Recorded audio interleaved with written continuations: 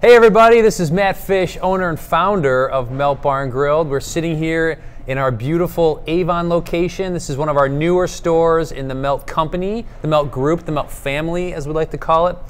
We opened up out here back in 2017. If you haven't been out here yet, please come check it out. It's one of our bigger locations. We have a big covered patio that's open all year, but especially in the summertime, you can sit with a cover over top of you, some garage doors go up. It's also a party room for us. But today we're here not only to talk about me, to talk about Melt, which is not as important as this young man sitting next to me right here. This is my good friend, Bear.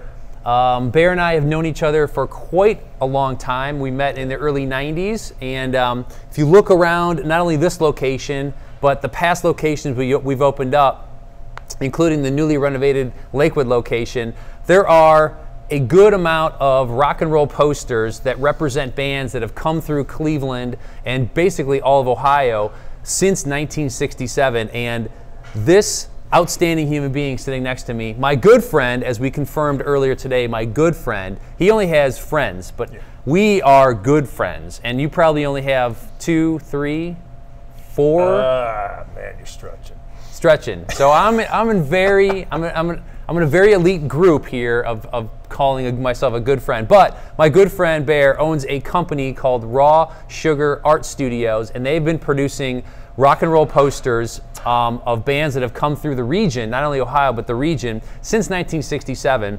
I did not know that. When I first met Bear, I met him in the early 90s. I was working in a restaurant out in Brecksville, and Bear was a regular that knew the owner, that used to come in a lot. He would actually walk in the back door. This man didn't use the front door. He only used the back door. So he'd walk in the back door.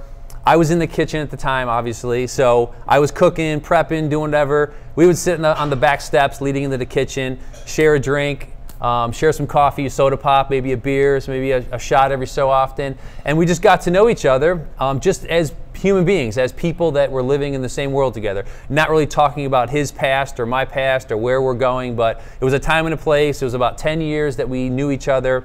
I left the restaurant to move on with my life, worked in different restaurants, ended up opening Melt, lost track of Bear for many, many years, probably almost 20 years. I hadn't seen this guy. So fast forward to probably 2015.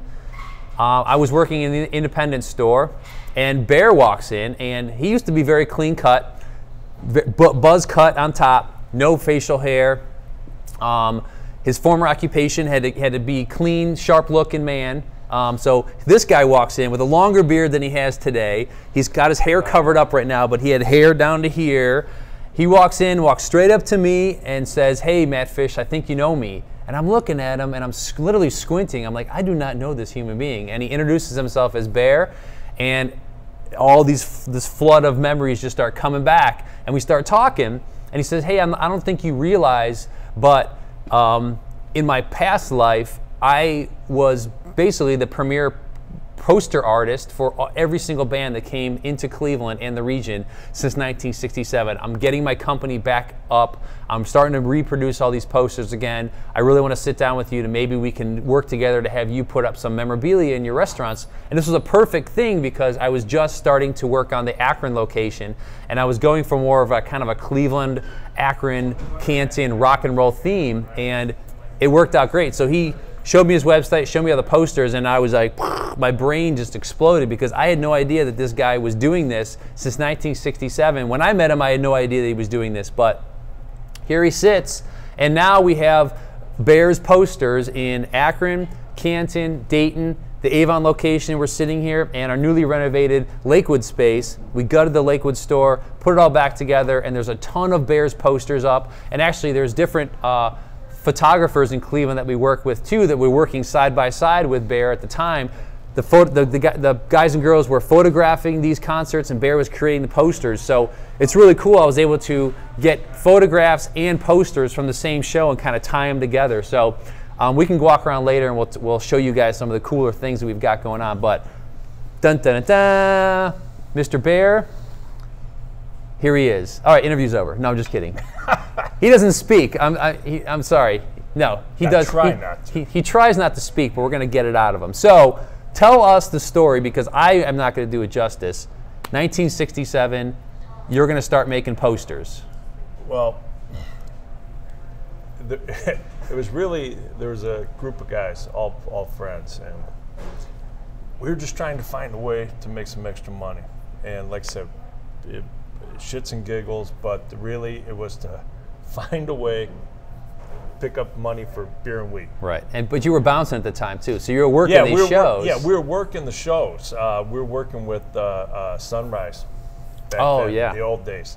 And there was about 3 of us and a couple of our buddies, and we ended up just, again, there was this guy, and we used to see him at all the concerts, and he'd cut these little pieces of leather out, hand tool them, what concert date, and people are buying them. Like little tokens of memorabilia. Yeah, and people were buying them. We're like, you know what? We could do this. I mean, we had done some posters before, but nothing like on this scale. So we started doing them. The buddies that weren't doing security for the concerts were out in the parking lots while we're inside working the shows. They're out there selling the stuff, and we realized, we can make more money doing this than we could bouncing real jobs. Yeah.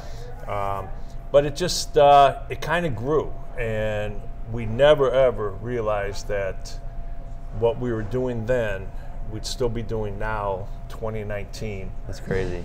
Well, yeah, and we never knew that we would be seeing stuff like our posters in places like here, or the Rock and Roll Hall of Fame, or any of the places. Well, Hopkins Airport, you've got posters at Hopkins Airport as well. They got them blown up to like 8 foot tall. That's crazy. So I get off a plane and I see them there, and it's like, it kind of throws me. It's just, we never knew that what we were doing back then would have any relevance now. Yeah, how did you know that selling these posters out of your trunk and making a couple bucks at a show was going to turn into you creating? I mean, you probably don't even know how many posters, or maybe you do, you have actually created, because I can look on your website and I have purchased and gotten from you literally hundreds, and hundreds in the high hundreds, like probably going on thousands that we've gotten. Yeah, we're figuring, we figure over the years, and we tried to do a list, and it was about 6,000. Holy cow. But the thing of it is that list grows because we still do about 200 to 250 posters for, tours, for venues. Oh, wow. Each year. So you're still producing, even today, you guys are still relevant, and you're still producing posters for bands, for concert promoters, for venues, and they all contact you in different ways. Yeah, and, we've done, like this past year, the Zombies, they're, and congratulations to the Zombies getting in the Rock Hall. No, they reached out because they saw something we did. And so they were like, hey, we want you to do the UK tour and our West Coast tour. And then we did special posters for their show at the Fillmore and the Troubadour. Oh, wow, that's awesome. 2, iconic venues. And, Uriah Heep reaches out to us. And so we're still doing them for bands that I guess I like. Yeah, but they're still relevant. I mean, these guys had hits, sure, in the late 60s and early 70s, but they're still out there. And if they're playing the Fillmore, they're still pretty popular. Oh yeah, and then we have a group of promoters that we still work with. Actually, back where you were saying, I got talked back into this business by a promoter that I was friends with back in the 70s, and he's like, hey, we really want you to do the work for all of our shows, and I'm like, okay, and that kind of snowballed. But now, like I said, we're sitting here 2019 and we're still producing new stuff. That's and awesome. The old stuff that you see on the walls here, people gravitate to it. They love it. And I think the cool part about you as an individual, but also the brains behind this company, is that it's all you. You're the artist, you're designing these posters, you're the contact person that these bands and promoters are calling up and saying, hey Bear, we want you to make these posters. Then you go create the poster yourself with your talent, and then you and your wife are printing these posters basically on a daily basis and shipping them out worldwide to people. Yeah, because It is. It's a one man and a one woman show. It is. I mean, the thing is, we try to keep it, again, lean and at my mean. age, don't want to get too big, so we kind of kept it scaled down. I got some really good young artists that work for me, and each of them has a different take. So if it's a heavier metal band, we have someone great for that. If it's cool. somebody that's more indie, whatever, I have an artist that does perfect for that. So we kind of, they work, but it's all with whatever the concept that I come up with the band. Oh, okay, got it. And then basically, if I can do it, I try to get it done. Again, things like I said, the Zombies, Uriah Heep, they want me to do the work because, well, I did the work decades ago for them. That's And, awesome. That's loyalty. That's great. I mean, that's what we try to do. That's how I try to run business and conduct myself too. It's like I've used the same venue, the same people almost through my entire career, and it sounds like these bands have also used you throughout their entire career because you get comfortable, you get to know the people, you get to like them. They do great work for you. Their turnaround time's probably fantastic. Yeah, it's And you're kind of a cool guy. Yeah, well, you really don't know me then. No, We're good friends, though. We're good friends. Good friends. We confirmed it. But no, it's the thing of it is there's certain genres. I mean, there's a lot of artists out there. I mean, Oh, tons, yeah. yeah, but there's there's the style that I have. Certain people feel comfortable. I mean, we've done work for Todd Rundgren for years and years.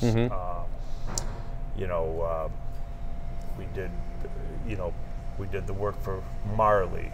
We do the work for Ziggy Marley and Steven. That's awesome. I mean, so it's there's some familiarity. There is comfort. It's like what I'm going to give you. Yeah. So they come back. That's cool.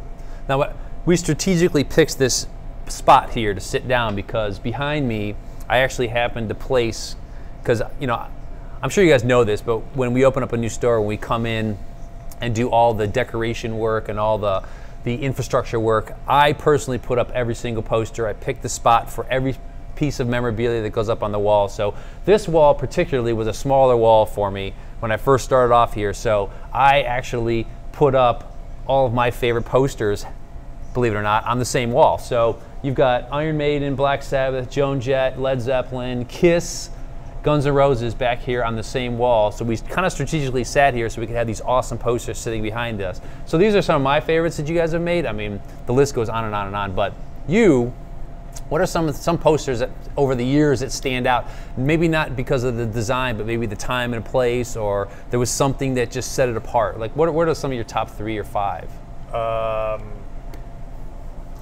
The Zeppelin, I mean, just because it was such iconic shows at the Coliseum. I've got 2 posters that actually, the only 2 that hang up in my office. One is Sinatra. The 70s show from the 70 opening up of the Coliseum. Yeah, that's a great one. Got that with, my ticket, the medallion got that night, but it was great to do the poster. Oh, for sure. And then I've got an original Cream poster we did that my granddaughter, when she was very, very little, decided she was going to draw all over. Yeah, it was like, we know of only 3 of them in existence still, and one of them has her artwork all over it. So I'm like, okay, you know what? Yeah, so that's framed up. So she drew all over the original. All over one of the only 3 originals we know in existence. Wow. Yeah. So, but. So are you reproducing that Cream poster? Yeah, we do. I think so. I think we might have that. One yeah, I do. Somewhere. Yeah.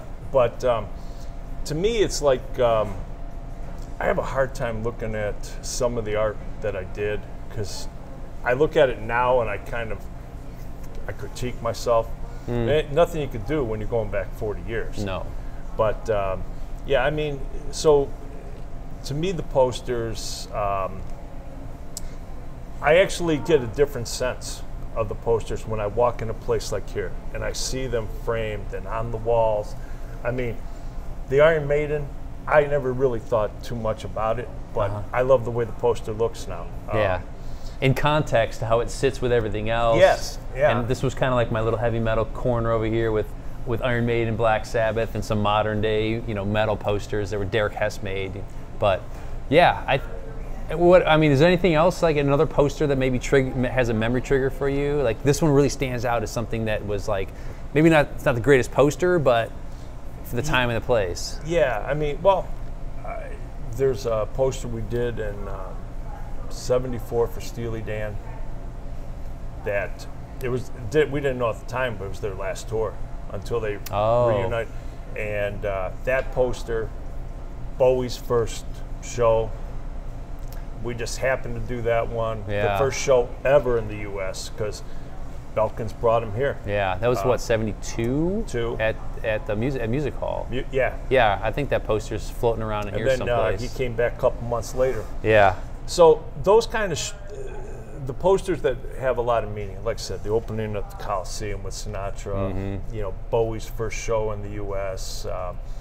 And then when it comes to artwork, I like the stuff that it did long ago with the Art Nouveau style. I like that. Problem is the people I was working with at the time were like, this is taking way too long. I could see that, yeah. Let's just throw the name of the band on there. And then the other thing I like too is when I go back and I see some of the posters and I forget about the shows, but the lineups. I mean, yeah, that's what really impressed me about a lot of these posters when I started looking at them is like, holy shit, this band played with this band, played with this band. And it wasn't like the World Series of Rock at Municipal Stadium where that was like a festival. This is like your average Tuesday night at Music Hall or at the Fantasy or at this venue. There was a poster, I can't think of the year, but I remember the show. Uriah Heep was the headliner. The middle act was Earth, Wind & Fire, and ZZ Top was the opener. That's a hodgepodge. Yeah, it's like you're going from one to the, I mean, it was like none of the three genres meshed. And they didn't belong in the same venue. No. Or the same show, but somehow it worked. That was the nice thing about the shows back then. I mean, you go see the Stones and you got Etta James opening for her. Right. For them. So that's one of the things I like. It's like you see a poster like that. It's like, just because it brings back the memories of just such a strange show. Now you've done posters. Now, I mean, we've rattled off a bunch of names, but I mean, you've done everybody from small acts that probably only had 1 or 2 albums out to literally the Beatles, the Stones, the Doors, Sinatra, The Who. I mean, like some of the biggest players in rock and roll history, and no one's ever going to top their record sales or their popularity. Led Zeppelin. How many of these bands have you actually met and rubbed elbows with and talked to and said, hey, here's my poster, or I created this poster for you, or hey, you're an asshole, or whatever? Oh yeah, no, we know plenty of them. Back in the day, I mean, we knew them more from working the security. Oh, true. Than, hey, we did the poster for this show. And back then you really weren't supposed to, interact with the bands. They would come in off stage, they'd go to the dressing room, whatever. Do what they do. And that's it. I mean, but then when they get to see you multiple times, then that's when you start building relationships. It's like, I probably have seen Springsteen or worked his shows a dozen times. Couldn't tell you too much about him, I mean, besides little interaction, but you know what? Clarence Clemens was a great guy. Stevie Van Zandt, great guy. You get to meet and talk to people like that actually will take the time. Right. Because they see you all the time. Or maybe people that weren't on stage, but like their roadies, their tech guys, their sound guys, their light guys. Those are the guys you would probably get to know a lot. Red Dog with Allman Brothers. I mean, I'm sure there's some legendary stories. We don't even have time to sum them up. But I mean, that kind, right. Great guy, the genuine article, and as crazy as really you could ever imagine. Lives up to the reputation. Yeah. Oh, wait, without a doubt. You know, I read his book, and it's like, yeah, every bit of it True. is true. Yeah.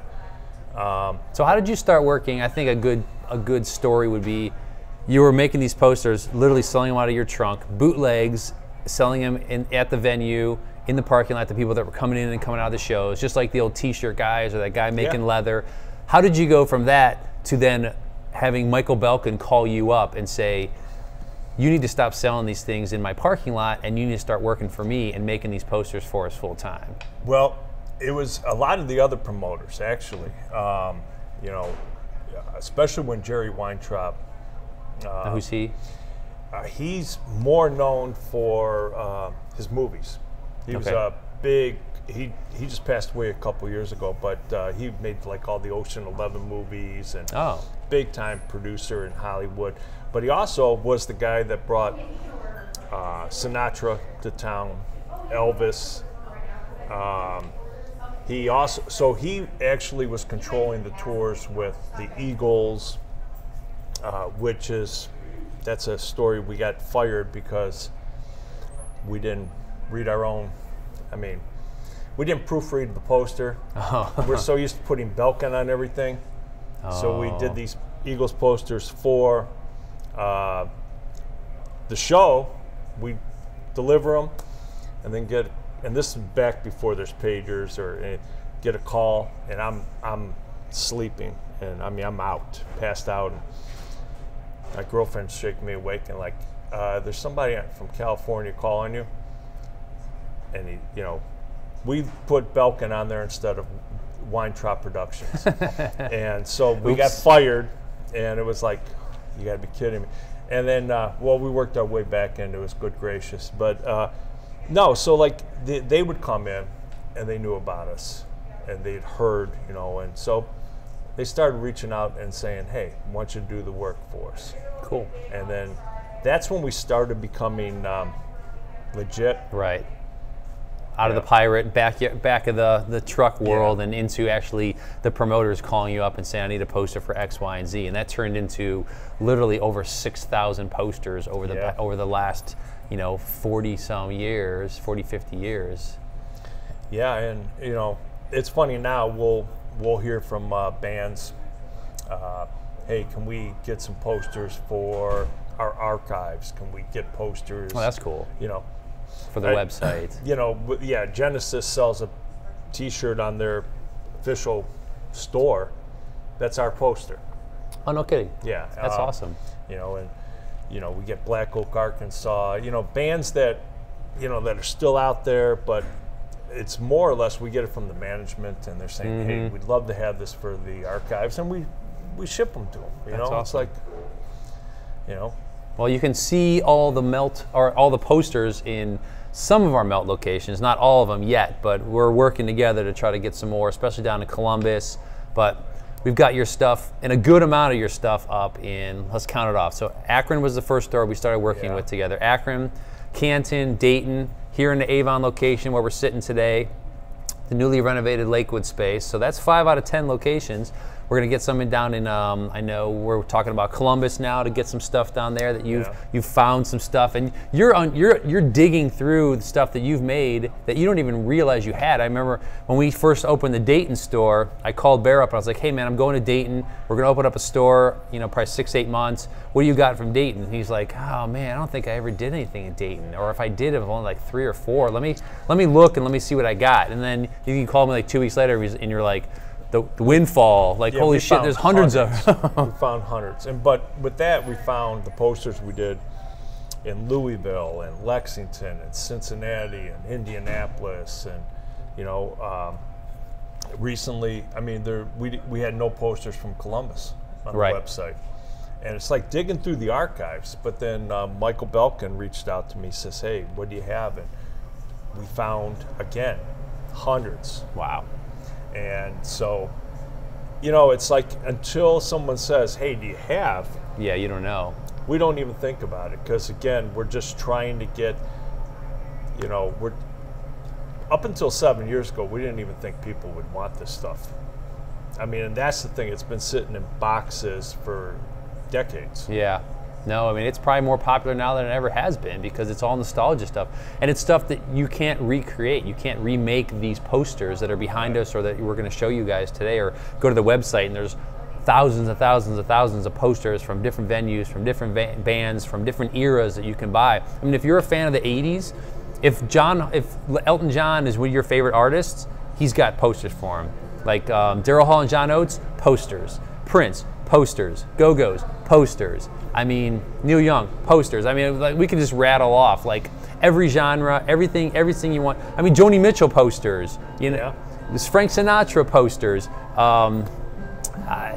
Stones posters, you know, as the Stones come on. So Miles Davis. I mean, yeah, that's true. Everybody. I mean, even the old soul stuff that used to come to Cleveland. They played the Leos. The Temps, Smokey Robinson, Aretha. Otis, you have an Otis Redding poster. Otis Redding from the last show we ever did. Yeah, I think that's tragic, but it's something you touched on earlier, which I thought was really cool that I wanted to bring up, was that when you're creating these posters, you never know. This may be the last poster for the last show of this artist, or the last concert, or this may be, who knows, this band may fizzle out and break up, so this might be the last concert, the last tour they ever do, or this member might die, or this member might leave and go solo, or unfortunately, like the Otis Redding situation, you have the poster for the last concert that man did until he got on that plane and unfortunately it crashed. Yeah, so yeah, it was, I believe it was Jules Belkin that reached out to me about, man, it had to be 10 years ago.